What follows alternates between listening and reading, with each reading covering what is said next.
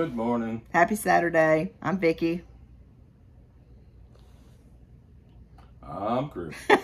He's tired. Was there a delay there? yeah. He must be tired, but he got up early this morning and went fishing. And he caught some big ones. Tell us about your fishing. Oh, I got there a little after, I don't know, probably 6:45. I'm still in bed. And it's slick, calm. I caught one between 8 and 8.5. It could have been maybe a little bigger. I caught 1 6-pounder. Was it? I think it was 4 2-pounders, and I don't know, 4 or 5 or 6 little like 1-pounders or less. But that was a pretty good day.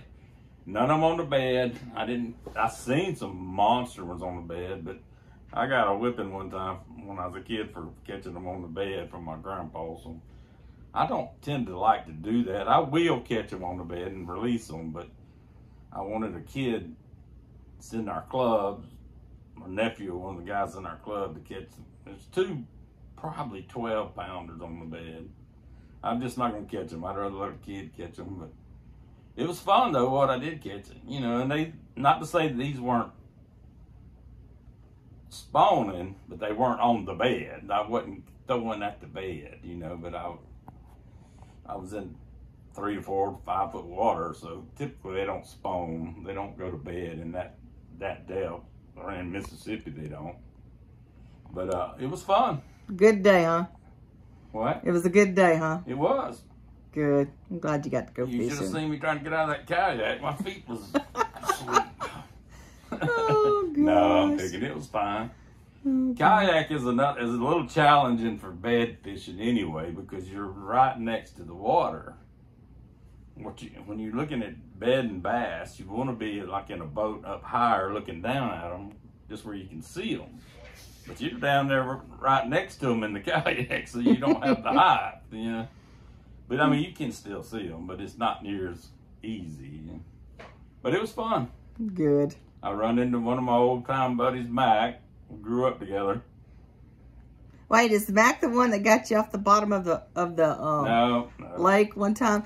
Mac's the one that me and him was cutting firewood one summer, and I said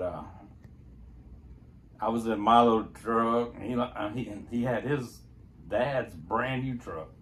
I said, Mac, don't cut that one. It's leaning kind of towards your dad's truck. And he turned around and said, don't worry about it, Chris, I got it. I said, Mac, I got it. About 10 minutes later, I heard boom across his. I'm talking about this thing just got the sticker off of it, right across the back of his dad's truck. I told him, I said, Mac, I love you, but you're on your own. You weren't going down, huh? We had fun.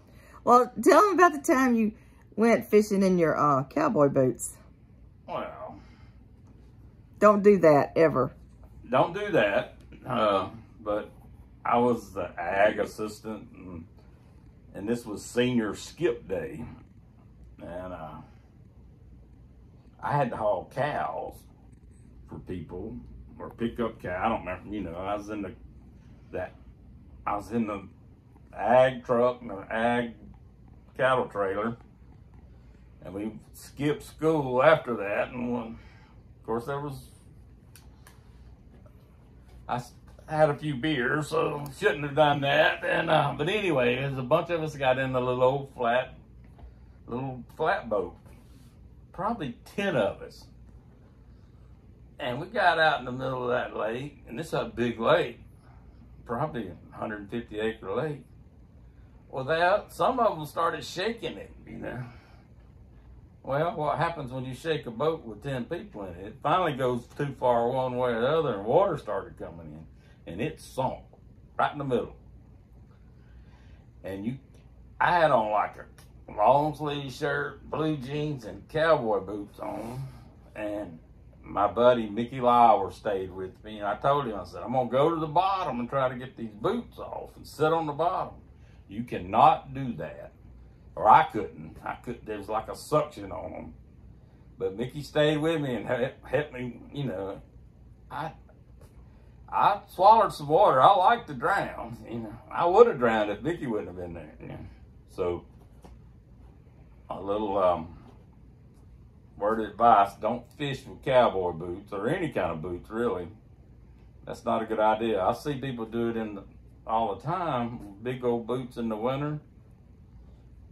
You know, they're in a big boat, but still, if they fall out, most 90% of them don't wear a life jacket, which I don't either when I'm fishing. But I do when I'm running, you know, the boat. But don't fish with boots on.